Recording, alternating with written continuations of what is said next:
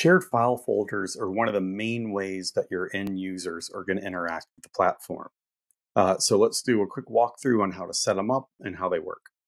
Right? So in your Fleet back end, come down and hit the Folders tab. And then to create your first shared file folder, all you have to do is hit Create Folder, select the group the folder's in, and name it. That's it.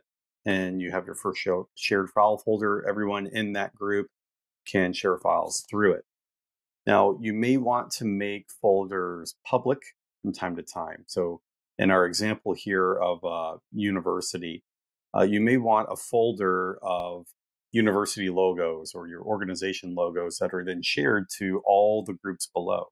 So you can see right now the school logos and designs folder is owned by one group, but it's been shared in no other groups. So we can come in here, switch it to public. Now it's shared with all of the children groups of its parent group. So it's shared with, there we go, with all of these other groups.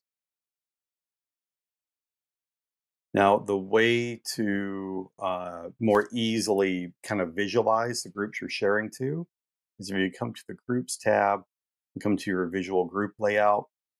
For a lot of people, this may not matter if you only have one or two groups, but here you can see that folder was in the admin group. So when it was made public, it was shared to every group underneath the admin group. Had that folder lived in the architecture department, it would have been shared just to the children groups here, not to general students, engineering class and whatnot. So now let me show you on the front end how your end users will interact with this. They'll come into the design library. And now I can see all the shared file folders. Of course, I'm in admin right now, so I'm seeing them all.